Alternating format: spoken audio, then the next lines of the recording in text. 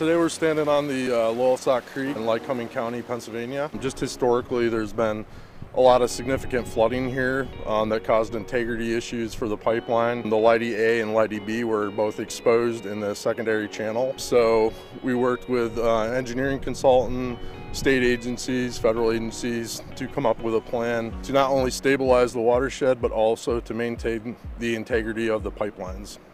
So basically the project is two pipeline replacements for Leidy A line and Leidy B line. And a portion of the project is also restoring the portage for the main channel. It's really called this section of the Loyalsock Creek.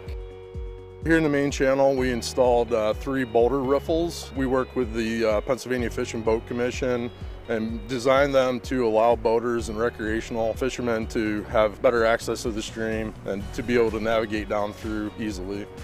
My role with the contractors is to make sure that they're following the Williams specs and the job guidelines and the scope of work. When we first started, there was probably approximately 125 people here. It was quite the project when we first started. I grew up probably about 20 minutes north of here in the Loyalsock watershed. So when I was approached by my manager to have the opportunity to work on a stream restoration project, that I grew up, fishing, hunting in the area, spending time here with my grandpa, and also my daughter. It meant a lot to me to be able to do something well for the community. So I'm looking forward to when the project's done that she can, enjoy kayaking here and fishing like I did when I was a kid.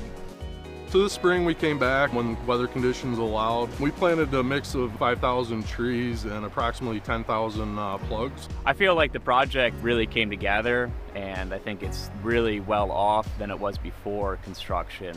Even though we completed construction early this spring and came back and did the plantings, Williams is committed to continue to monitor to make sure the project's successful and to make sure that the integrity of our pipeline is intact as well as the stream itself. So to have the opportunity to work on a project like this and to, from an environmental standpoint, maintain a stream that I love meant a lot to me.